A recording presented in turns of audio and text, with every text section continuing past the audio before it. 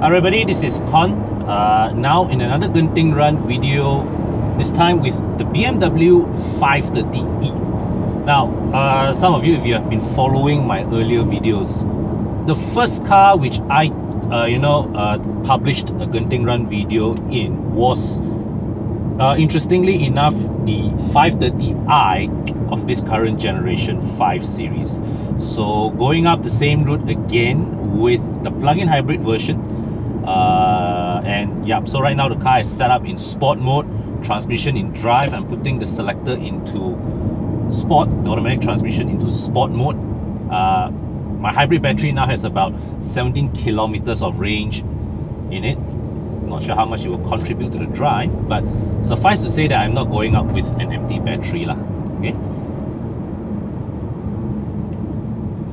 so going up the first turn past the guardhouse. Traffic today seems less congested than it was last week when I came up in the Mercedes AMG C43, but still I'm behind a number of slow-moving cars, so just have to let these cars pass first. Oh my god, that might be just U-turn. Can you believe it? That might be just simply U-turn. Please guys, don't simply U-turn on busy stretches of road, okay? Right, so clear road ahead.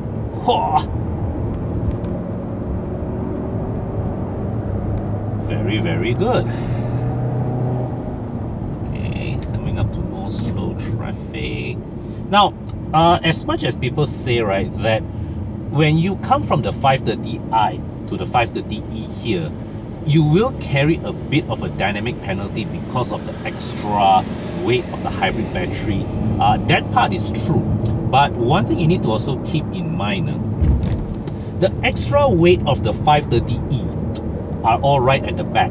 So meaning that, right, when it comes to the front end of the car, you're talking basically the front end of the car carries the same amount of weight because it is the same 2-liter B48 engine up front. Okay, it's just tuned to different outputs, but it is the same engine. So the steering feel, that steering sharpness, the agility, the front end agility that I experienced with the 530i is effectively, undisturbed in this car.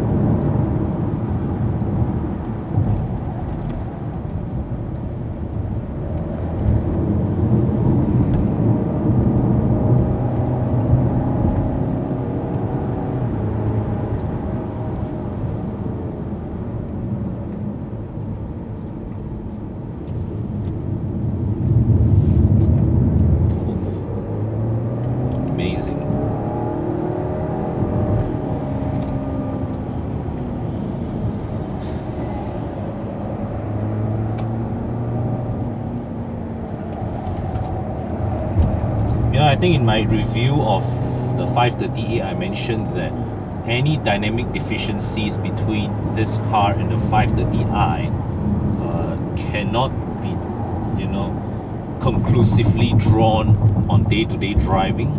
I'm going to need to amend that a little. I can't even draw any conclusive differences on a Genting Run.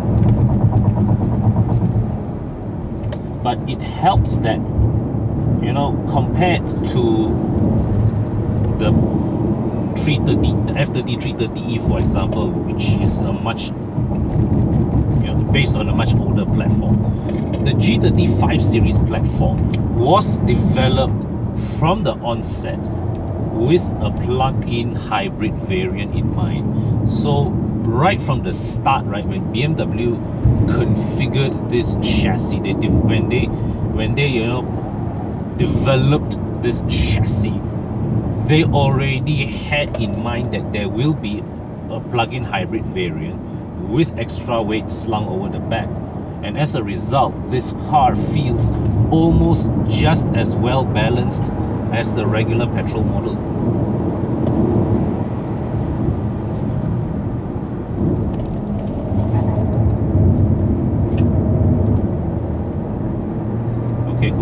charging down through that corner, it did feel a little bit heavy, but certainly not by a significant margin. And if you have come from any variant, any 4-cylinder variant of the F10 series, dynamically this car will still feel like an upgrade.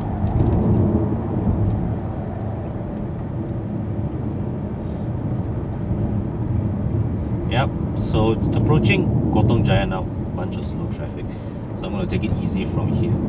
So as you can see, right, the 530e is amazingly capable. It is, the chassis is very, very good. This is, as I've said before, this is perhaps the best 5 series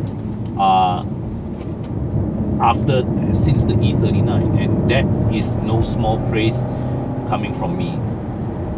The only thing is that, you know, as I negotiated those bands, right, the 530e is a very, very capable car, but strangely enough, right, the driving aspect, the emotional, you know, that emotional engagement between driver and car, you know, and strangely I'm making this comment from a BMW, right? It is not as engaging as it was with the Mercedes AMG C43. Okay, and I would say that handling wise, the 530e is a sharper handling car than the Mercedes, but somehow the Mercedes feels more entertaining to, you know, when you push it hard, when you gun its throttle, the engine note and all that.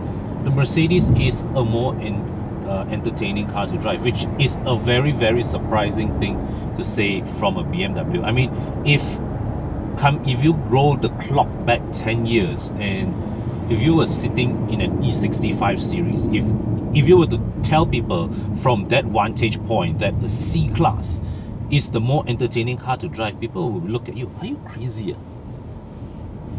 That kind of thing. Now, you have to make a clear differentiation. I am not saying the AMG C43 is a better car to drive. It is a more entertaining car to drive.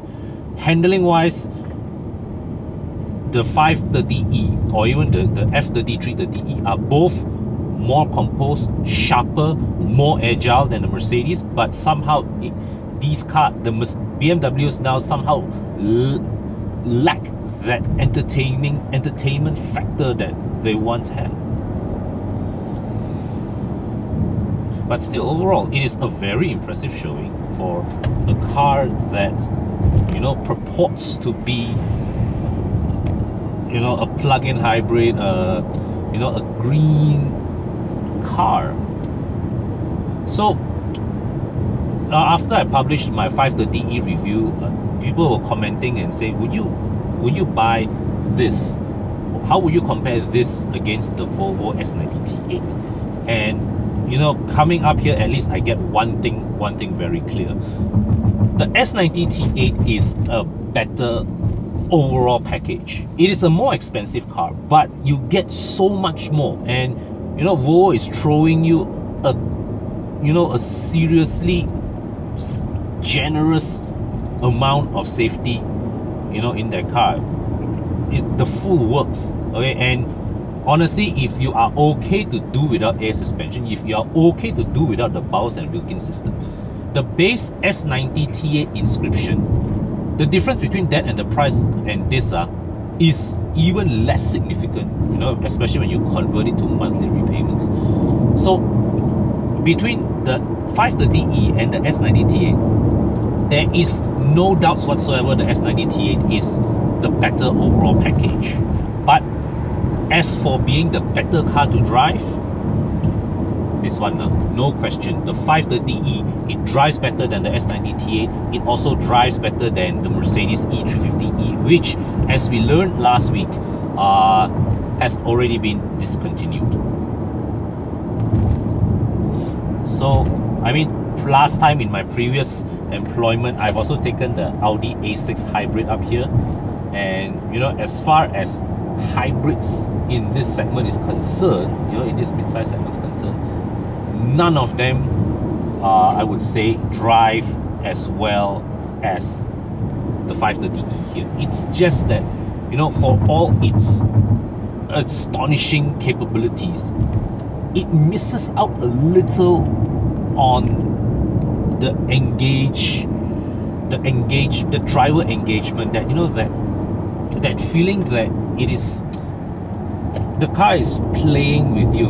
With the 530e, right, the car just, okay, my steering points you where I want to go, I go, that's it. I do exactly as you say, and very good at it, but it doesn't talk back to you. Yeah.